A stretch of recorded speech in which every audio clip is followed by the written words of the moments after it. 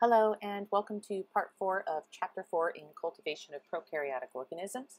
In this particular lecture, we are going to talk about the 4 primary classes of media, the different types of media that are used in the laboratory, and how those media are used in diagnostics, environmental microbiology, and identification of microorganisms. In the cultivation of prokaryotic organisms, we really have to have a lot of different things that we need to think about. So that means that we have to take into consideration different classes of media. In these different classes of media, we have 2 basic types here, the complex and defined. Complex is sometimes also referred to as undefined. And this is a media that has lots of different nutrients in it. It'll have some proteins, some carbohydrates, some lipids. Some of the proteins may be pre-digested. Some of them may be in their complete state. Regardless of which ones are in there, we know there's proteins in there, but we don't know exactly which ones or which amino acids are there. Or we know there's sugar in it, but we don't know exactly how much of each sugar. So it's an undefined type of media. Think extract, right? We have like a yeast extract broth. We're extracting nutrients from other things to put in this broth, but we can't really say for sure exactly everything that's in there. These work very, very well for fastidious organisms because there's usually a very wide array, a large diversity of nutrition in that media. The other is a defined media, and defined media are you follow a specific recipe. So not only do we know exactly what's in that media, but we know exactly how much. Very precise measurements, very precise concentrations, and they are usually very simple medias. They do not have a lot of different ingredients. Non-fastidious organisms will also grow in complex media, but non-fastidious organisms have the ability for us to be very distinct about their requirements, and they oftentimes grow best in a more defined environment. Now, there are specific types of media in the laboratory. You might think about this in terms of diagnostic tests, right? In this picture here, we're just looking at a whole bunch of different types of agar plates that by changing the supplements and nutrients and ingredients in the agar that is used to fill these plates, we can determine different characteristics. Now, it is not likely the case, but just imagine this is the same microorganism in all of these plates, the exact same microorganism being grown in 6 different types of media, and it's giving us 6 different color results. And that's because the variable here that's being changed is the supplements that are in the agar, not the organism itself. So we can learn lots of different characteristics about bacteria by growing it in multiple types of media.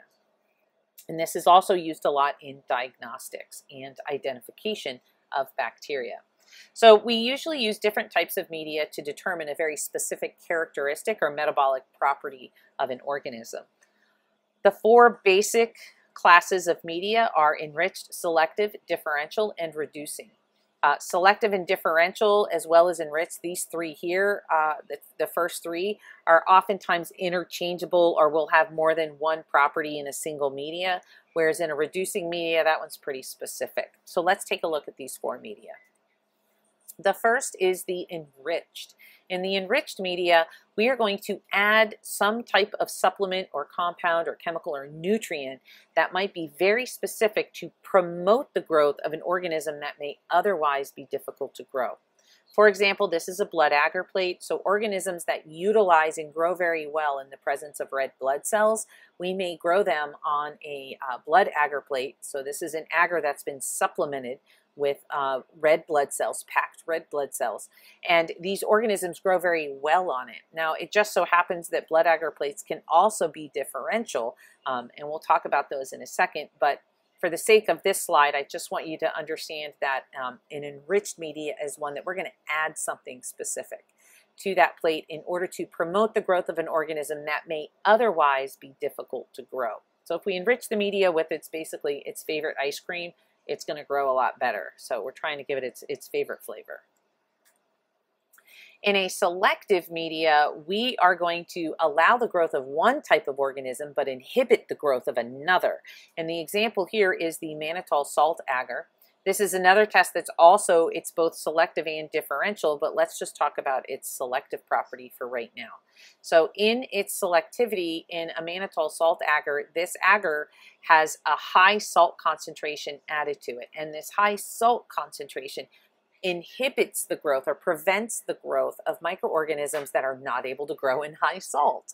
And the reason for this is we are looking for a very specific type of organism. In the case of this agar, we are looking for Staph aureus. Staph aureus is normal skin flora. So any organism that's normal skin flora is probably going to have the ability to grow in a high salt concentration. So by growing in that high salt concentration, if I add a high salt concentration to my agar, I'll prevent the growth of any other organisms that may get in that plate that I'm not looking for, because I'm looking for Staph aureus. I know that that's a high salt growth bacteria, what we call a halophile or salt-loving bacteria. So I just eliminate all of the organisms that are non-halophile to help rule out all of those organisms, because I know that's not what I'm looking for. So in selectivity, we're going to add some type of ingredient known as the selective agent. And that selective agent is the component of that media that inhibits the growth of one type of organism but allows the growth of another. So that's selectivity. A differential media is one that contains additional ingredients that allow us to differentiate one organism from another. So we may have multiple bacteria growing, multiple prokaryotes growing on the same plate, but I am looking for some type of metabolic difference between them. So in this case right here, this plate right here is called an EMB. Eosin Y methylene blue agar, and this particular test here is able to differentiate between fecal coliforms, environmental coliforms, and non-coliforms. And the reason we do this is an environmental test. So environmental coliforms are expected to be found in this test. If you tested lake water from, or canal water from any of the canals here in Florida, you would totally expect to find a little bit of salmonella in that water, because salmonella is normal flora, normal fauna for turtles, reptiles, birds, fish, all of that. So those organisms, it's part of their normal flora. If we find E. coli in those waters, then that tells us that raw sewage has contaminated those waters, because E. coli is normal flora for warm-blooded mammals. Now, there may be some low levels of it from, say, deer or something like that, but for the most part, if we see high levels of E. coli, then what we're looking at is raw sewage contamination. So that's an environmental test. Now, the problem is that if I use just a diagnostic test for this, if I use the same concept and used a diagnostic test, I would look for coliforms. I'm not in a diagnostic test, I'm not looking to differentiate between an environmental coliform and a fecal coliform. I'm just looking for the presence of a coliform. So if I used the wrong media to test that lake water, I could possibly close down a lake or cause a lot of monetary loss in remediation for a lake that does not necessarily need to be remediated. So that differential ability of this test is really important. On the left is a citrate media. This is probably a less complex explanation. In this particular media, we differentiate bacteria based on their ability to break down citrate. So some organisms can go straight into the citric acid cycle with citrate. Other organisms cannot. They don't have that ability. So if they can, they'll grow and turn blue. So this would be positive. And if they can't, they will not grow and the tube will remain green.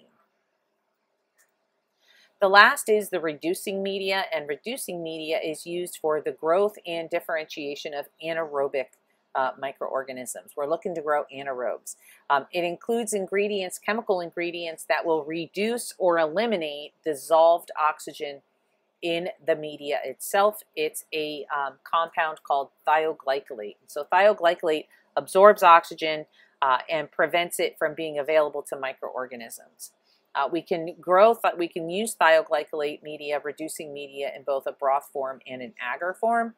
And again, sodium thioglycolate is the actual ingredient in this media that absorbs that oxygen.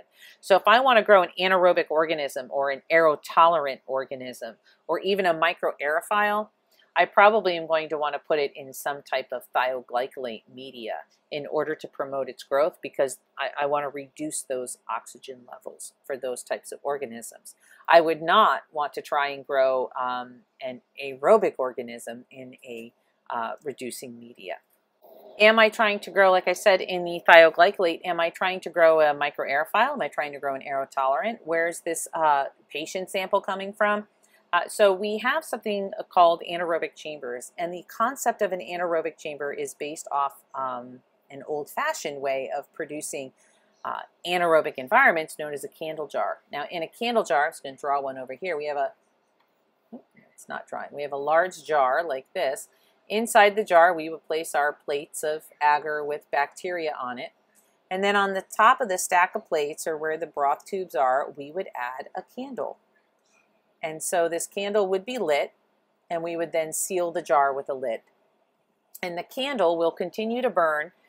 It uses oxygen for burning. So the candle would continue to burn until all of the oxygen in the jar has been depleted, and the candle will go out on its own. Once the candle has gone out, it's assumed that the oxygen inside the jar has been depleted, and those organisms that are microaerophilic, aerotolerant, or anaerobic will be able to grow inside that candle jar as long as it stays sealed. Now, modern days, we don't use a candle jar anymore, but we do use these anaerobic chambers, which we see in these boxes here. You can see here's a plastic one. It's a pouch, just a plastic pouch. And what they do is in these containers and bags, they put the plates of bacteria they're trying to grow, and then they take thioglycolate, sodium thioglycolate, it's usually a gauze pad of some kind or filter paper, and it's been soaked in sodium thioglycolate. That's what's in these foil packets here, and it's placed in a little clip inside of these chambers. The chambers are sealed. Now that sodium thioglycolate is going to absorb and attract all of the oxygen. That oxygen gets trapped on the sodium thioglycolate pad, and then it's no longer available or accessible by the organisms. So the organisms are now capable of growing in an anaerobic environment. So that ends part 4 of chapter 4. We are going to have one more section, part 5, in which we are going to talk about ways that we can detect and measure growth of organisms in the laboratory. See you in the next one.